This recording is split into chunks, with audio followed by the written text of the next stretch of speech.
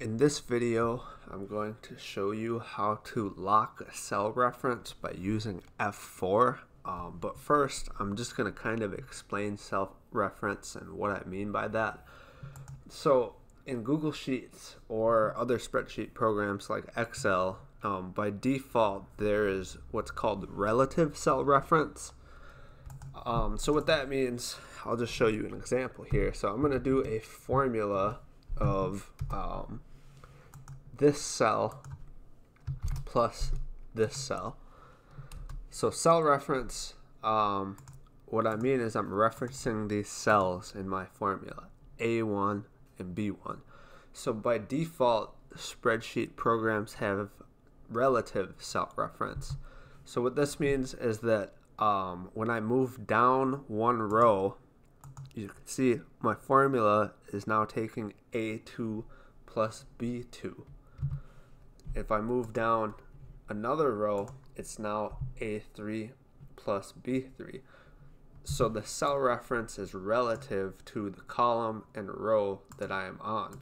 So if I copy and paste the formula now to the right, you can see every time I go one column to the right, my formula moves one column to the right. So this is what relative cell reference is.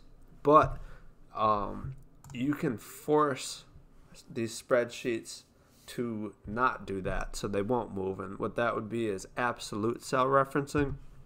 So I'll just show you in this example. What I want to do is I want to add all of the values in column B to the value in this cell.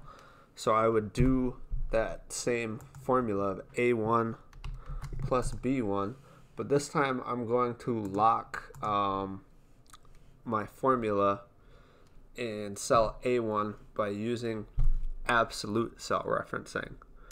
So now when I paste down one row, instead of it moving, you can see it always is taking the value into A1. Similarly, if I was just to copy this columns to the right, it's staying locked in A1. So this is called absolute cell referencing. How you do this is you press F4 on your keyboard. So I'll just show you one more time. Equals A1, then I'm going to press A4. It's going to put a $sign in front of the A, a $sign in front of the 1. This is absolute cell referencing, so it's staying locked on that cell no matter where I move. So you can also lock it on a row. So if you hit F4 once, it's going to do the absolute cell referencing. If I hit it another time, it's going to do a lock on the row. So let me just go into my formula and I'll show you this.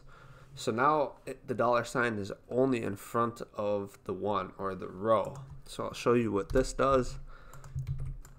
So it is still taking A1 and it's only in that first row, but the difference is as I move columns, it still moves to the right one column.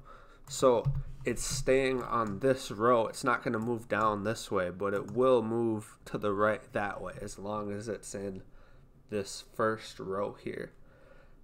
If you hit F4 a third time, or if you put the $sign in front of the column letter, it's going to do kind of something similar to the row lock, but this time it's only going to lock it on the column.